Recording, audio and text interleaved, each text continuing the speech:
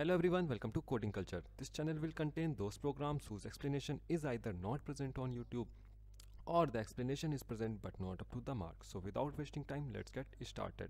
So today's question is the is binary tree heap question, which is also the today's question of the problem of the day. Okay, so yeah, it's a very good question and it requires a more bit logic. Okay, so yeah, I thought to make a video on it. Okay, so what we will be given, first of all, let's talk about, we will be given a root node reference to the root node. Okay, and we have to return true or false, which means that we have to check if the binary tree is heap or not. Okay, so first of all, what is a heap? How binary tree is heap? Okay, so there are two conditions, but in this question it's not given, so many people were trying and were not getting the required answer. Okay, so yeah, let's discuss it, and after this you can solve it anytime. Okay, after the explanation. So like, is binary tree heap in which first of all, like here it's clearly visible, like a binary tree will be heap only when if its left and right child will value will be less than the root child or the parent child. Okay, so like 5, the root child is 5 and its left and right both values are smaller. Okay, so yeah, it's a heap. Like here it's like 10, 20, 30, and yeah, it's simply greater 20 is greater is smaller than 40, 60, but the values should be less than 20, and here the value should be less than 10. So yeah, it's not heap. Okay, so but there's also one more condition. Okay, we have to also check if the binary tree is complete or not to know that if it's a heap or not. Okay, so how we will check if a binary tree is complete? Yeah, it's very simple. Like below the above the last level, every level should have all nodes. Like here both children, every node should have both children except the last level.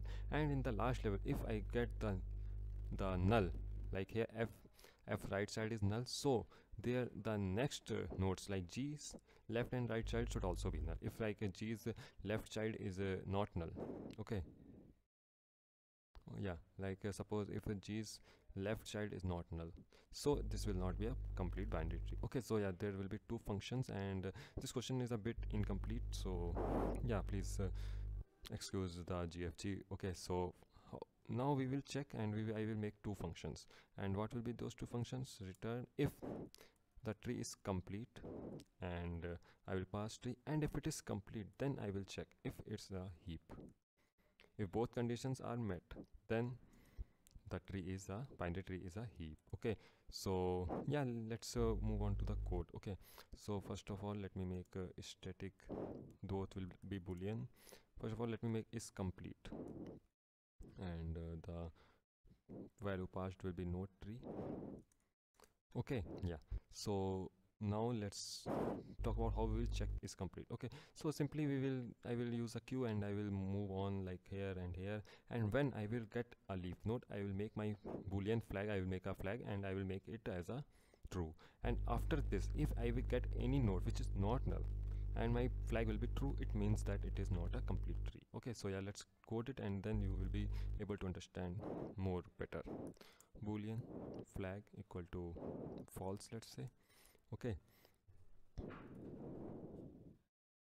so I will make a queue, and it will store tree, it will store nodes type value, and yeah. Okay, so meanwhile, if you are new to this channel, please subscribe the channel if you have got the idea of this question. Okay, so I will add q.add tree, and I will run the loop until the queue becomes empty, while not q dot is empty. Okay, so I will run the loop till then, and I will keep on extracting values one by one.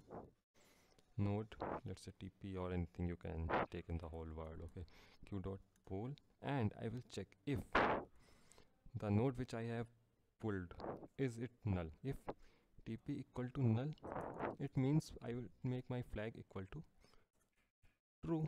Yeah, it means I will make my flag equal to true. Else, if it's not true, I will check if my flag is true. If I have got the null value before, if I have got, then it's not a complete binary tree. Okay, return false. Otherwise, I will add my tp dot left and tp dot right. Okay, so let me explain it once again. What I am doing here, I am simply traversing the tree in level wise, and I am checking if the node I've got is null. If it's null, if the node is null, I will make my flag equal to true. It means that if I have got another node after this which is not null, it means the tree is not complete. Like here, flag is equal to true. Again, when I have come here, I will check that if tp is not null, like the next node I've got is not null, I will check if I have got the node previously which is null. If yes, then it's not a complete binary tree. If not, then I will simply add my left and right. Okay, so yeah, it's very easy, and at last I will return true. Yeah, okay, so one function is completed, and let's move on to another function. Static boolean is heap, and it will also get the same node tree as argument, you can say. Okay, so here it's I think you should make it by your own. It's a very easy heap. Okay, what I will do, if tree equal to null, this means return true. Now I will check if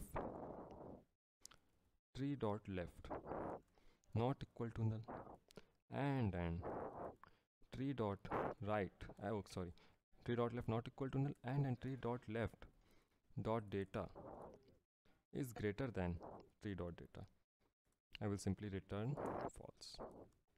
I think that you must be getting. Yeah, because like if the tree's data 10, its left is not null, but tree dot left dot data is greater than tree dot data, or child's data is greater than the parents, then I will return false. And similar thing I will do for my right side also.